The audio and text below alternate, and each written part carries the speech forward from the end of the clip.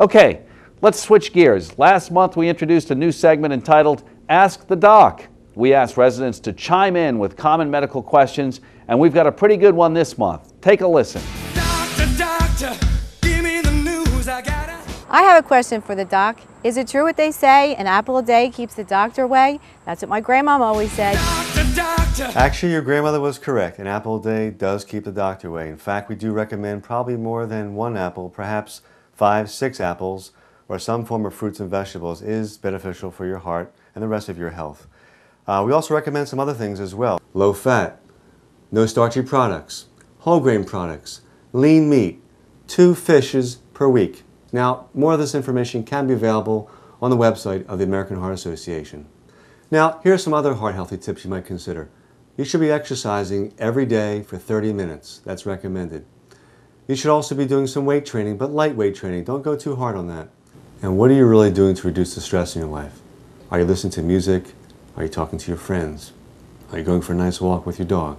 These are all things that are important to your life. They also help your health as well because it lowers your blood pressure, it lowers your heart rate, you're more satisfied with yourself. That all promotes good health. Most importantly, you should know your body. I can't tell you how many patients come to see me in the office and they know how many miles to the gallon their car gets, what kind of fuel they're putting in. But do you know your health? Do you know your cholesterol? Do you know your blood sugar? Do you know your last blood pressure? If you don't, you should.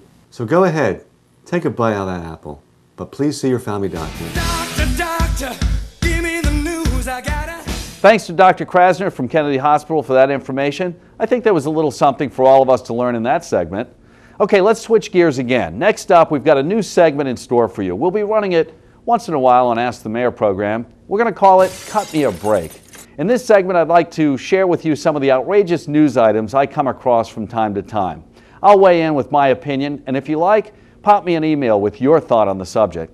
Now, this is a good one. I recently read an article in the Washington Times entitled, "Soldiers Pay Bag Fee on Travel to War."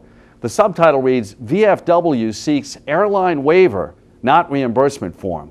Since a relative of mine recently shipped off to Iraq, that headline caught my eye. Here's the gist of the report. Newly assigned active duty military personnel who are shipping out overseas are granted a free baggage allowance for the first 2 bags they check.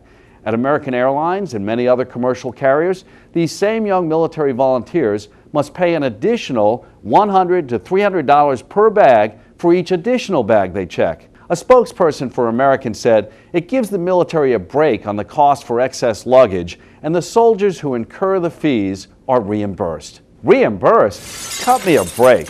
As if a young man or woman shipping off to war to defend our freedoms is going to have time to file paperwork and wait to be reimbursed by the federal government. They shouldn't have to file it in the first place. And the VFW concurs. They think that, quote, "service members destined for Iraq should not have to spend the money out of pocket and should not have to worry about filing expense forms in a war zone," end quote. I gotta agree. I mean, think about it. The irony of the situation is that this war originally began when airplanes were hijacked and used as weapons against the American public. Now those same Americans who are volunteering their service to this country are being hijacked by the airlines. Cut me a break.